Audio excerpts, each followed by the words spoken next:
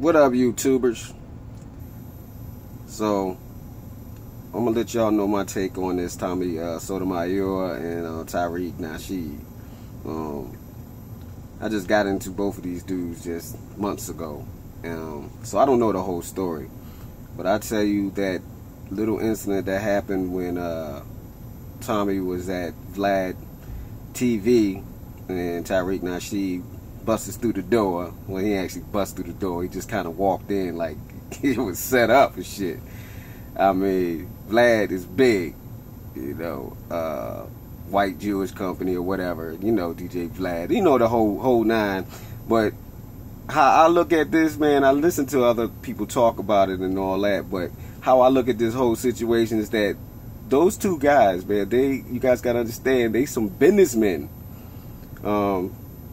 They were actually, to me, they were acquaintances. Like, did some stuff at the Struggle Mansion or whatever you want to call it.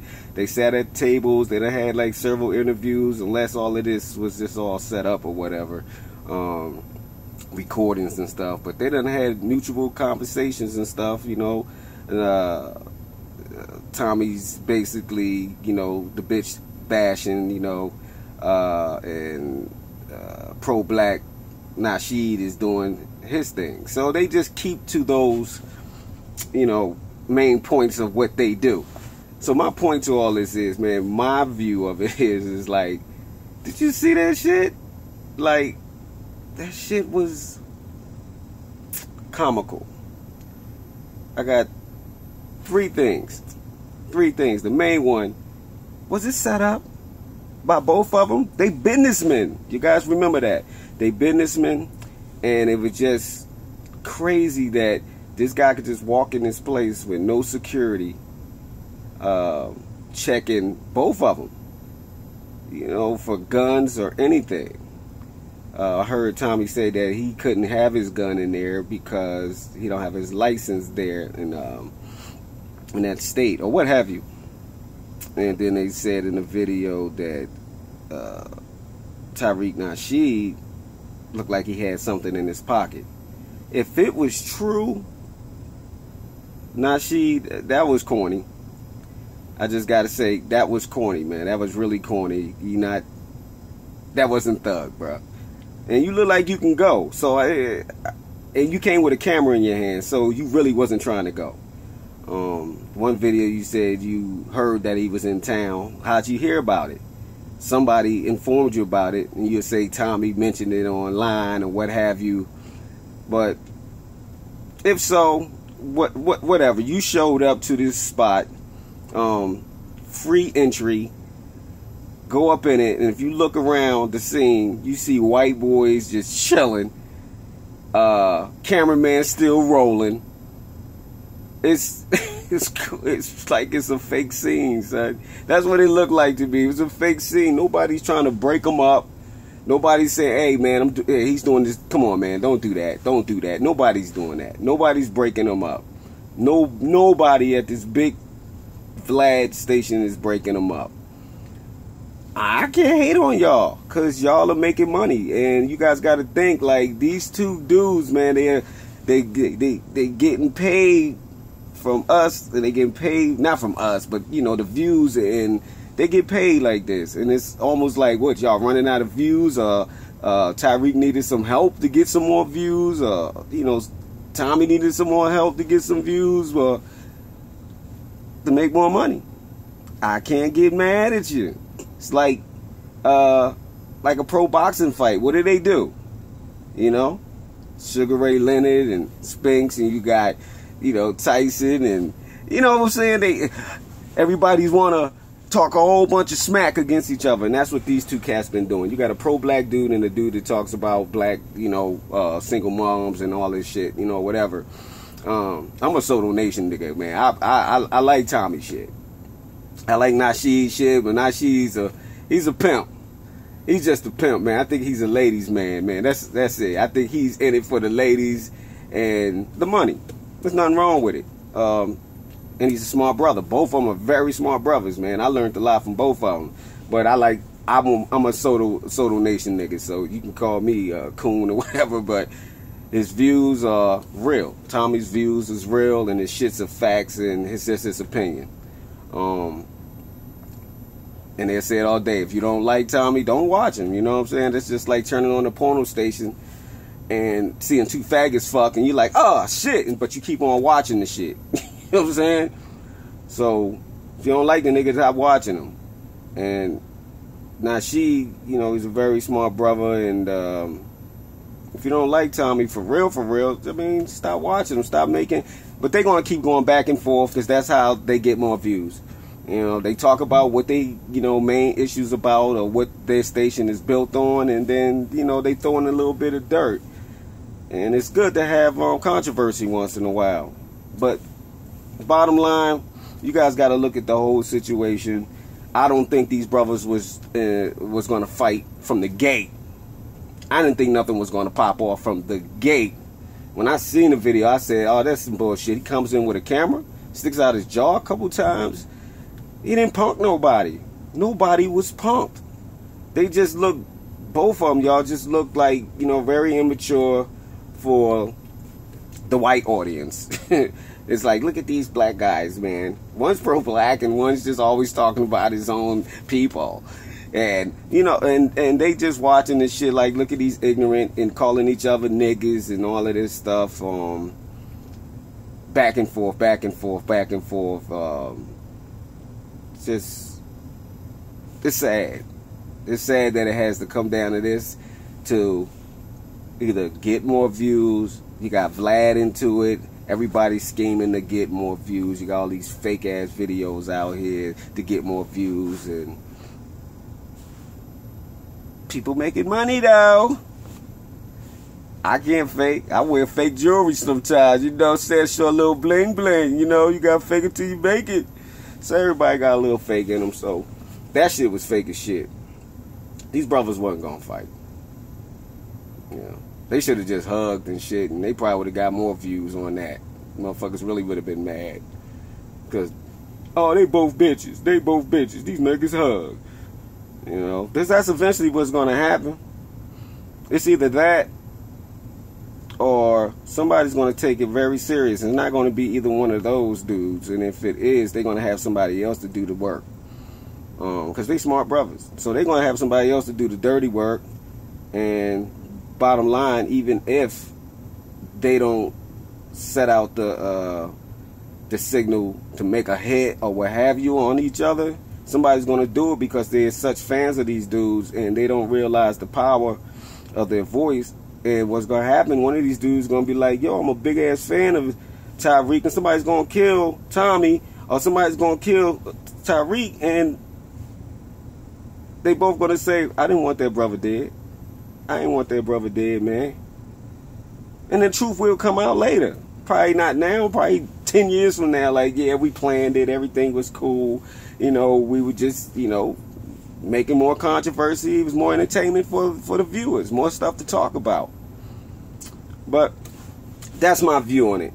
I don't want to even get into the part of Tommy should have did this, Tommy should have did that, if it was real or not, because I don't even want to see that.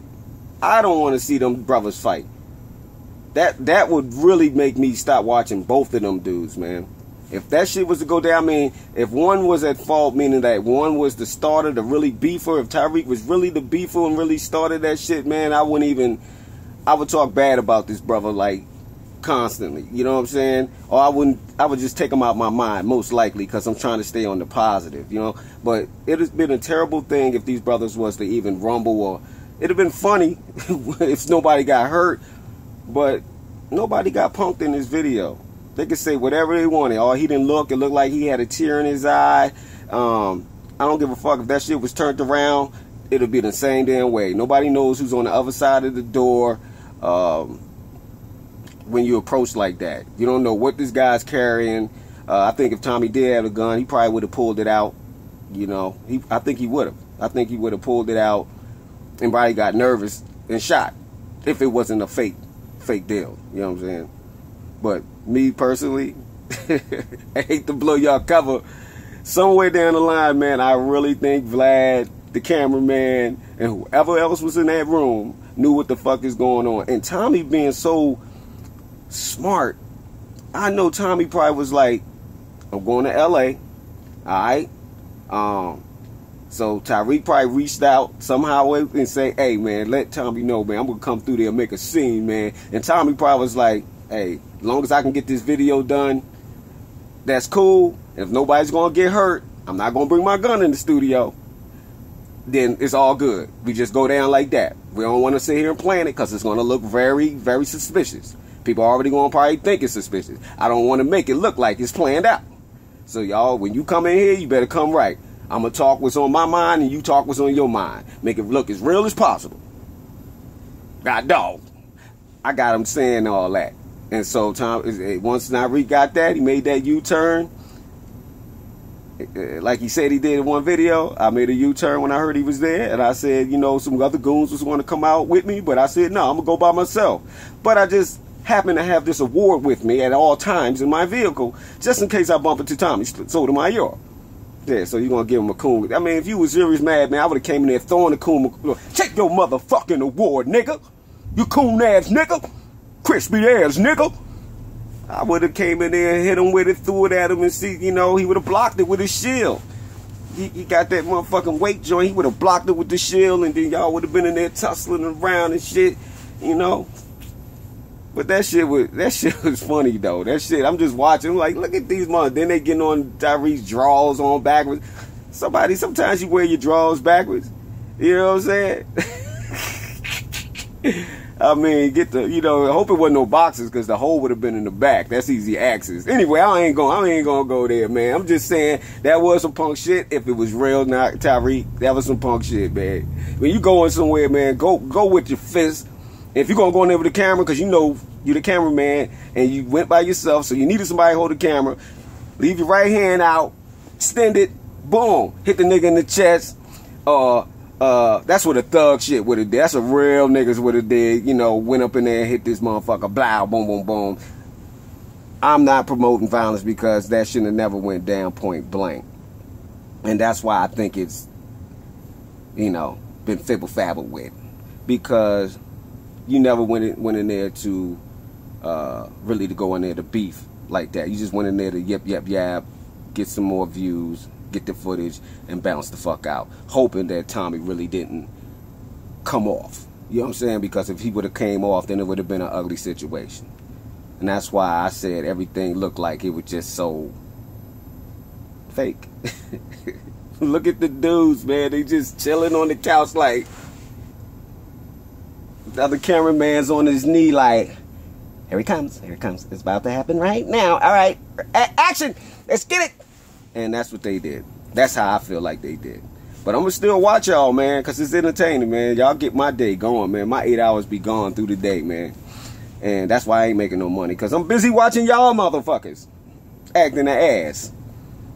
But yeah, this is Flyberg, man. I don't got no subscribers or none of that shit. So if y'all like what I'm saying, if y'all view what I view, leave a comment, subscribe to my station. Shit, make me big. Make me some money. I will show you entertainment. God darn it. Can't say god dog because then they say I'm trying to bite off a Tommy Somebody Boy. Yo, y'all. Alright, but that's my piece to it, man. Yo, Tommy. Hey, Tariq. Keep up the motherfucking good work.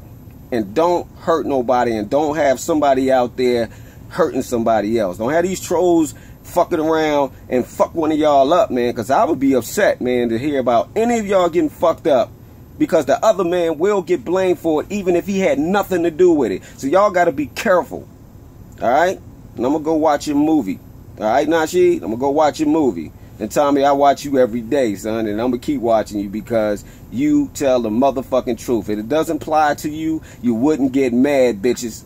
You wouldn't get mad. Y'all motherfuckers need to stop doing what you're doing. Stop doing what you're doing.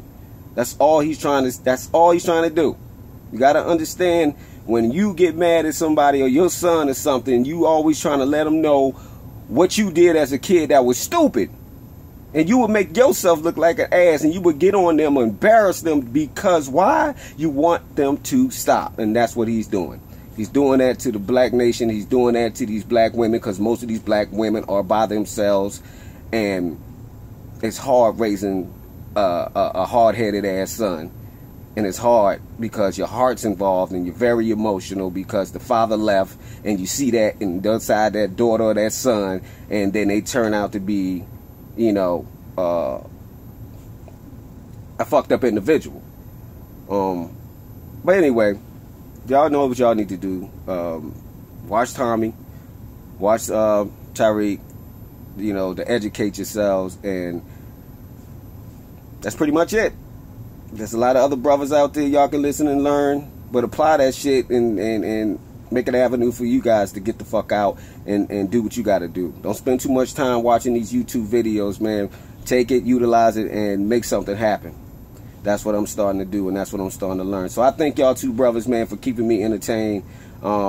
Stop all that fake shit, man. You had my heart pumping, man, because I was like, man, don't do nothing. Don't do nothing, Tommy. Don't do nothing, Tommy. Please don't do nothing, Tommy, because I ain't want nothing to happen to neither one of y'all brothers, man.